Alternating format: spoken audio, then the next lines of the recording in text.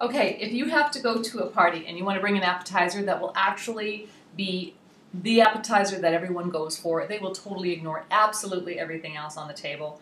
This is the one for you, and it's super easy. Okay, cream cheese, it's blended, and I put inside there some Frank's hot sauce, these little pickles, and hot peppers into my cute little blender.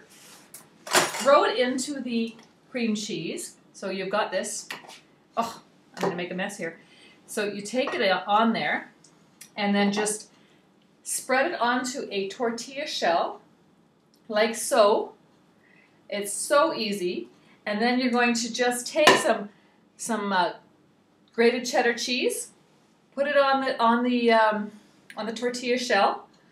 Just roll that sucker up, and then once it's rolled up, grab your knife and cut it into just a little pinwheels. You roll it up into like a tortilla shell, and then you roll it up into these cute little pinwheels. It's hard to see. Can you see that?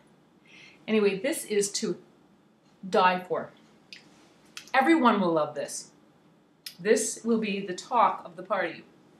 And my friend, you will take all the credit. And it's perfect because it's also got some red and green in it. So Christmas is coming already. So bon appetit. Enjoy.